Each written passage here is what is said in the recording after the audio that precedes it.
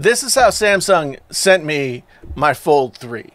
This is clearly a phone that has been opened and used. The plastic around it is poorly reapplied and bubbly. Underneath, there are fingerprints all over the phone. So it's not even that it was a used phone. It was a used phone that was poorly prepared to be resold. At first I wasn't going to make a video about this, but the more I thought about it, the more I decided that I kind of had to.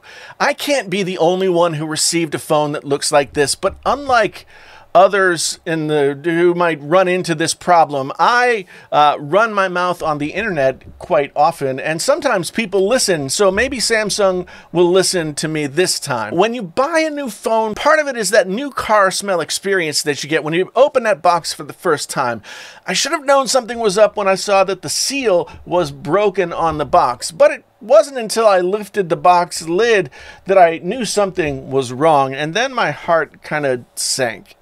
You know, even I've opened so many phones over the years, but even so, I was just totally bummed out. It's like opening a pizza box and finding that the delivery guy smashed all the, turned your pizza upside down and all the cheese and toppings are on the lid of the box and everything is ruined. And yeah, you can scrape the cheese off and try and put it all back together and you can eat it, but it won't be as good as that fresh, unmolested pizza that you hoped for, that you were craving, that your mouth was watering over. There will always be that cardboard aftertaste. I think I know what happened here. Samsung has offered a pretty good return program, 21 days, etc., since the Fold 3 launched. So it's clearly a device that was purchased and then returned and then just turned back around and reshipped to the next customer that happened to be me. And in this age where we're all a little bit more conscious of germs and social distancing, and I mean, for those of you who are saying, send it back, I hear you, and I was really tempted to do just that. But Samsung had already messed up my order once when I pre-ordered the day that pre-orders opened.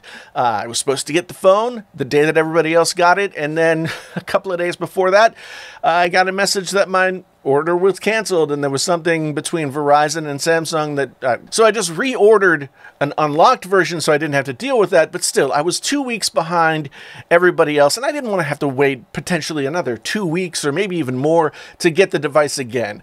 Other than being disgusting when I took it out of the box, the phone was fine. I've used it with no problems whatsoever that aren't inherent in the design. I mean, if you want to know what I mean by that, I've got my full review coming later on this week, so make sure you subscribe and all that kind of stuff so you can find out what I'm talking about. For those of you who are saying, stop being a wimp and a whiner and a complainer and a blah, blah, blah, and get over it, 2 points. One, I do this for a living. I open up phones and I present them to people.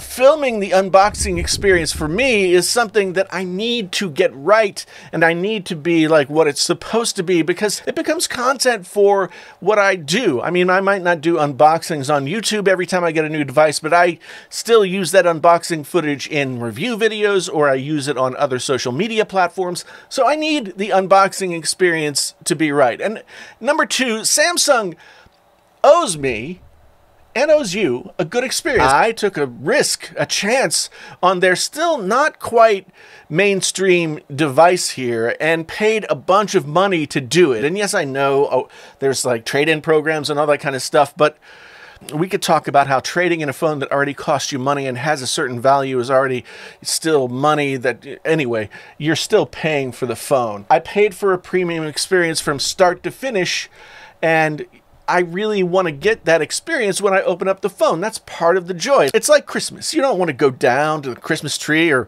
whatever tree you might have and open up a box that, you know, is a used toy. Yeah, I mean, you don't want that. When it's something special, you want to have that special experience. If Samsung is sending out used phones, open box phones, whatever you want to call them, and they're not refurbishing them so that the experience of opening the box is still as brand new and exciting as it was for the first person to open a box, then they need to do something different. What would you do if you opened your brand new phone up and found this turd bomb in the box? Would you pack it up, send it right back, and wait again? Or would you wipe it off and make do? I decided to make do because I didn't want to wait anymore. I wanted to get coverage of this phone out to you guys as soon as I possibly could. But there's still a little twinge of anger and frustration when I think about how the phone came to me. I feel as though something has been stolen from me. Samsung, I ask you, please, do better. You owe it to your loyal customers who buy your expensive stuff and support your forward-thinking ways, etc., etc.,